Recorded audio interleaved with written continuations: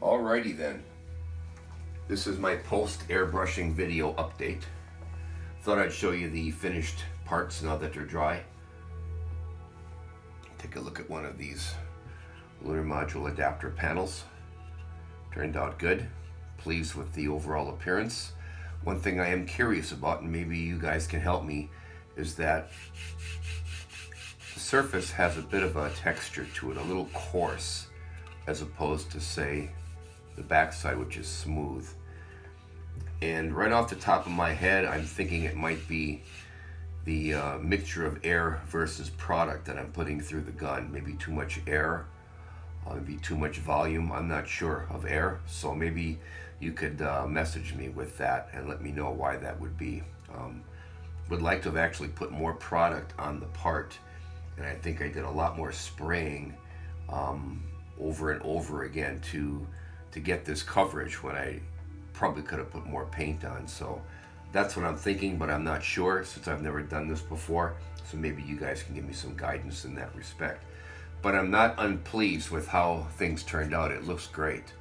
I'm really happy with the color. I like the color mix. Again, I combined two colors, the Model Master Green Zinc Chromate, which is this color right here. This is what it looks like in its bottle. And then the Tester's Yellow Zinc Chromate, which is what that looks like. And I mixed a little bit of the green in with a bottle of the yellow, and then I thinned it with Mr. Color leveling thinner, and it seemed to spray well, but maybe not enough paint, too much air, I'm not sure, but maybe you guys can give me some tips on that. But I do like the color. It's very reminiscent of what you'll see on an aircraft fuselage, space shuttle fuselage, maybe some rocket body fuselages, I'm not really sure. Don't know if the Apollo spacecraft utilized this color or not. I suspect it did in areas. I remember seeing it on the aft end of the S4B stage, so I'm guessing it was probably used. But anyhow, I decided to use it on these sections. Again, this model is a Block 1, not technically accurate, so I'm okay with the paint being not altogether that accurate, as long as it looks good. You know, if you're going to build something that's not technically accurate and it's going to be a display piece, just have it look nice. You know, do a good job on the paint and a good job on the build, and it'll look really nice. So that's kind of where I'm going with this. So I'm happy with that overall. This panel section looks good. This is the hinged compartment that opens and closes right here. That will hinge right in here and open and close like such, just like that. That turned out nice. This here is the LEM adapter where the actual lunar module sits down into the spacecraft or into the rocket itself. And so what I did was I shot the green on the inside, and then I cut these circles out of thin cardboard and put double-sided Scotch tape on them and pressed them into place, burnished it down along the edges like this, and then shot the white with pure white Tamiya. And I like the color. I like the fact that it's got a little bit of a luster to it. I think that looks nice. The question is, did any paint seep into some of these little crevices and get inside? That I don't know, but I'm going to open it right now, so we're both going to find out here.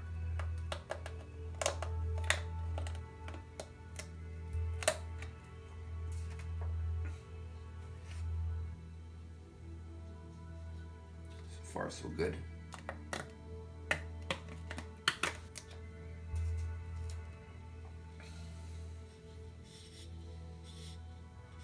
Looks good. I don't see anything that sprayed up inside of there, so I'm pretty happy with that. These areas I masked off just so that when it comes to gluing these little hinge caps in place, I'll be able to glue directly onto bare plastic instead of having to scrape the paint off. Then I can touch that up with a brush. So that turned out good. So cool.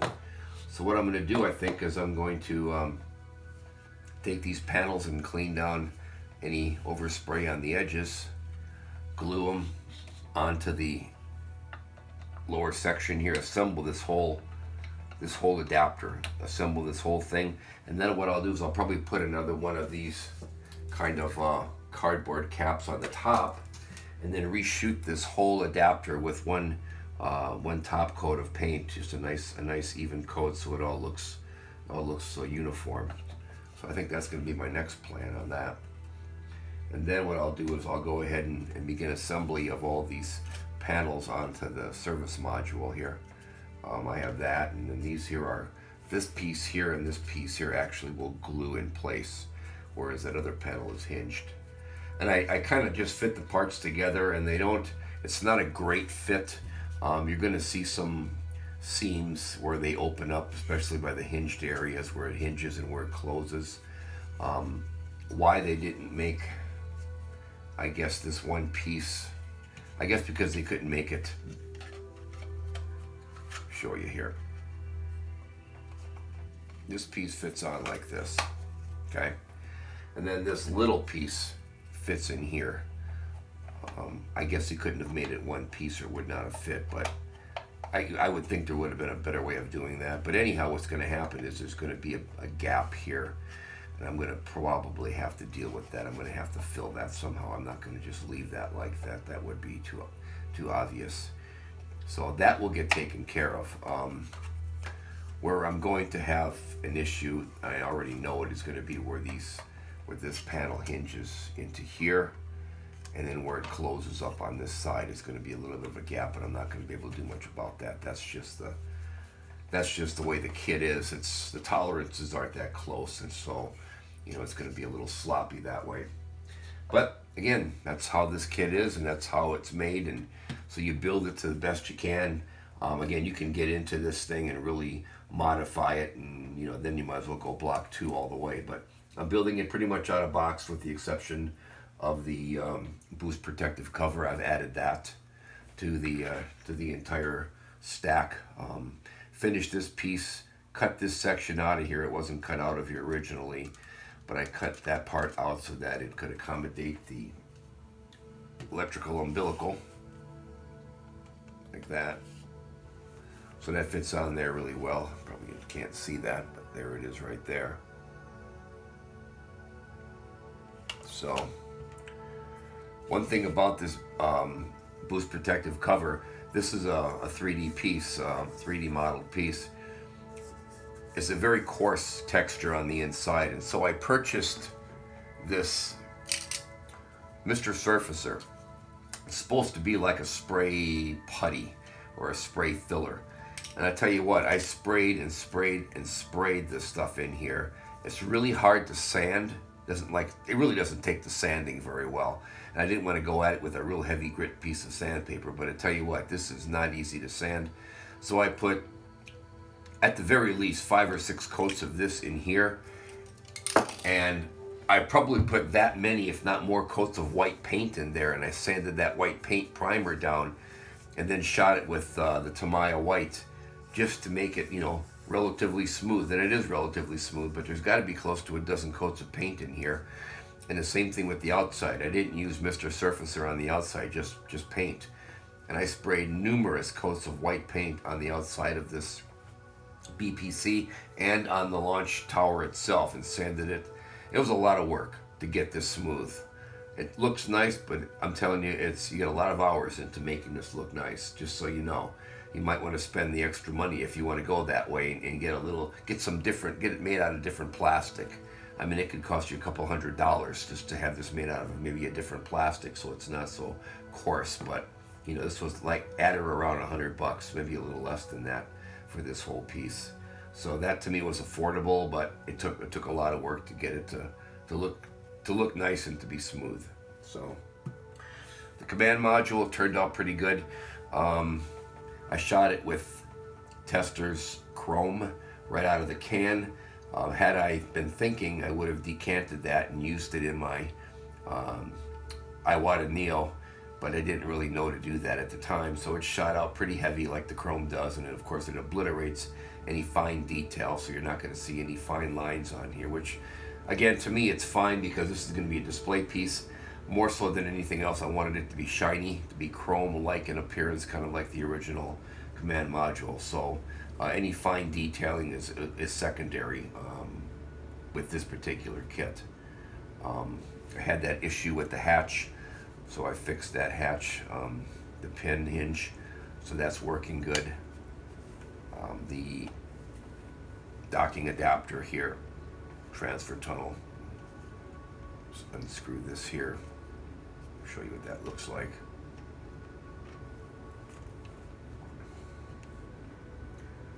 It turned out pretty decent.